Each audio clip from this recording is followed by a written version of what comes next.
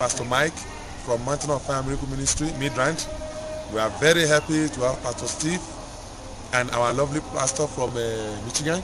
Yes, we are very happy. We are waiting for them.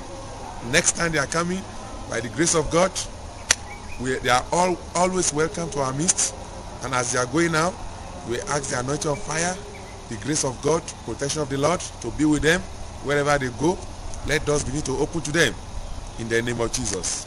Amen. Amen. Steve, we now going back to the airport to take you back to the United States.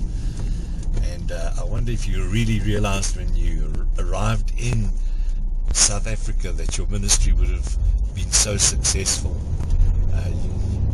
I know we've taken you to many places. God has opened up many doors. You've been a great blessing. I also believe the Spirit of the Lord really used you just to touch people's lives.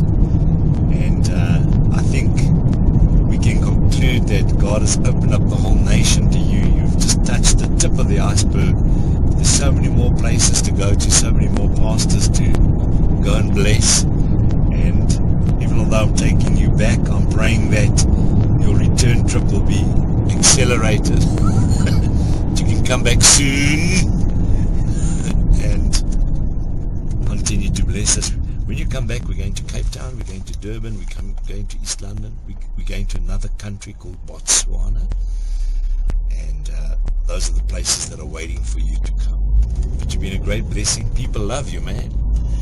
And people's lives have been changed. You spoke to pastors. On Saturday you spoke to 100 pastors that came from all over South Africa to a pastor's breakfast. And God gave you favor with those men and women there.